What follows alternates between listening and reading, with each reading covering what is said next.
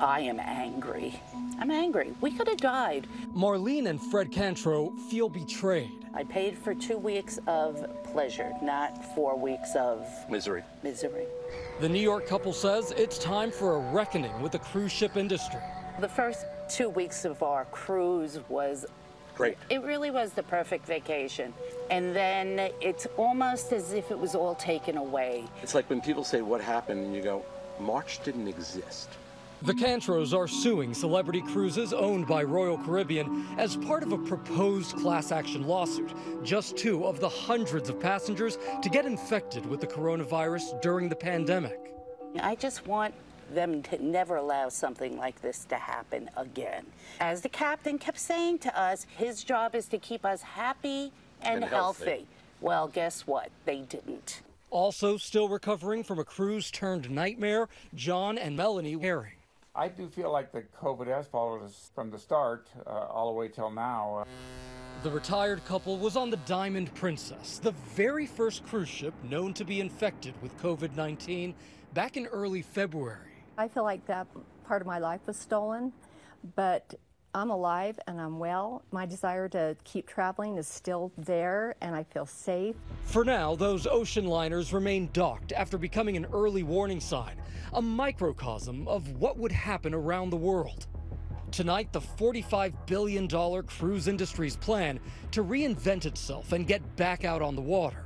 I think it'd be a travesty if we didn't cruise again. As soon as we can get back out, we're going to be out cruising, we're going to be out enjoying life. Are you ready to get back on a cruise ship? No. No.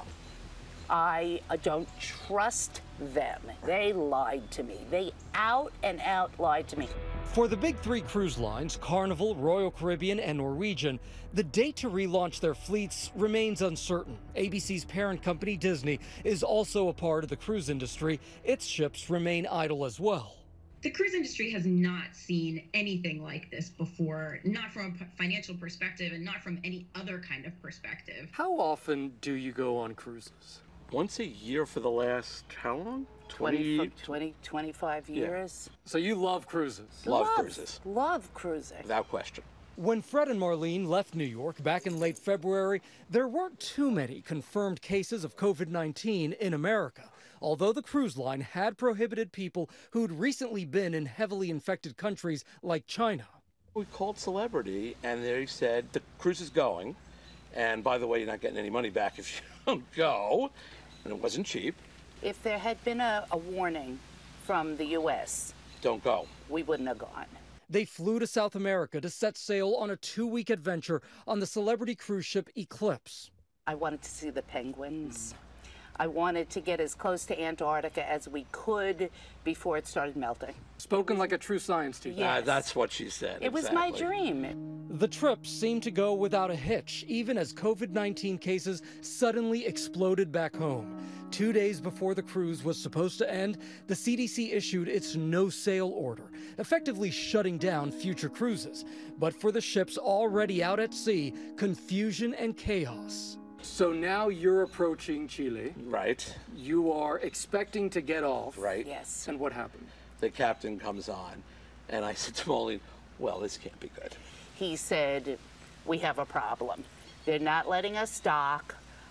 We don't know what's going on. He literally said, we are going in circles. After 4 days of uncertainty, the ship starts heading for San Diego. But imagine dining rooms, casino, shops, buffet, Everything was pool. open. Open. Come on down. Nobody is saying socially distant. No. The Katrows are assured constantly in PA announcements and in written letters from the captain that everything is okay. And that all guests on board remain healthy and happy. In fact, the couple says the only real sign of trouble came when the ship docked. An ambulance was waiting to take away a sick passenger. The Katrows flew home. They were ready to leave the whole thing behind until 2 days later. We got an email from Celebrity. Please be advised that a passenger has now tested positive that was on board the ship. Within a couple days, Fred realizes the minor cough he had was getting worse, along with a fever and fatigue. And when I spoke to the ER doc, she said to me, you were on a ship for how long? I said 30 days. She says, yeah, there's no question in my mind you're going to be positive. Marlene also tested positive, and eventually so did their daughter and her fiance.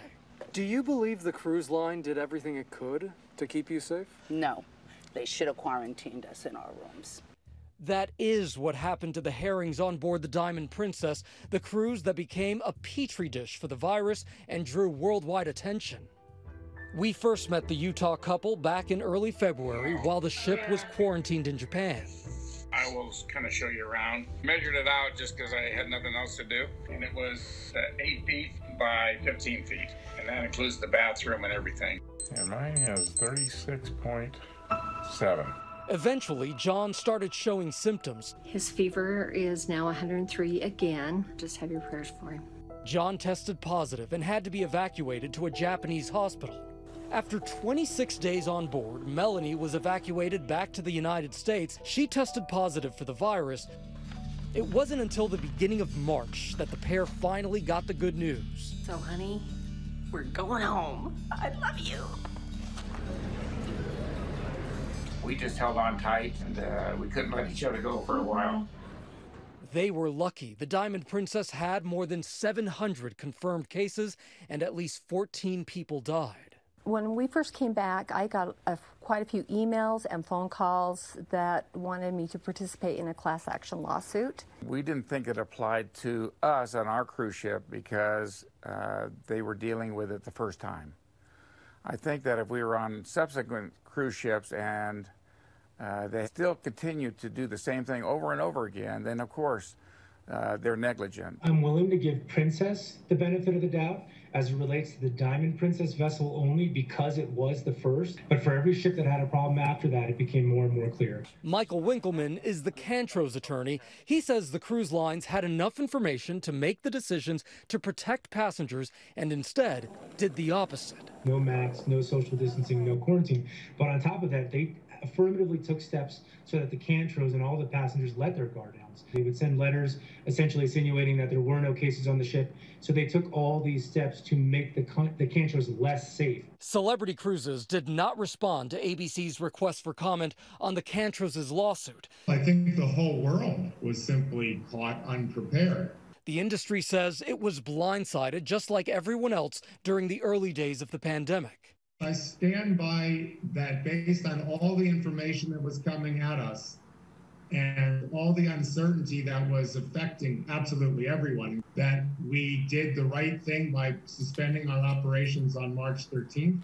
And I believe we're still the only segment of travel and tourism globally that shut down across the board. Now companies are being forced into reimagining the new post-COVID cruise experience. You can expect to see protocols that specifically address mask wearing, social distancing, and the other aspects of the pandemic that we're all hearing and reading about every day. There are no more loyal travelers than cruisers. Cruisers have their favorite line, their favorite ship, and those passengers are incredibly valuable to the cruise lines, and getting them back on board is very important. The Katrows and the herrings agree. They would love to get back on board a cruise ship when it's safe. From my perspective, they can't reopen the cruise lines at all and make it work. Not until there's a vaccine. Let's say there's a vaccine.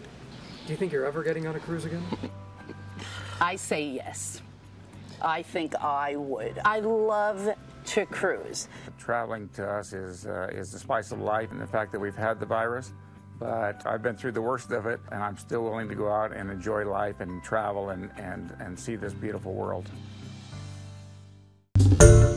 Hi everyone, George Stephanopoulos here. Thanks for checking out the ABC News YouTube channel. If you'd like to get more videos, show highlights, and watch live event coverage, click on the right over here to subscribe to our channel, and don't forget to download the ABC News app for breaking news alerts. Thanks for watching.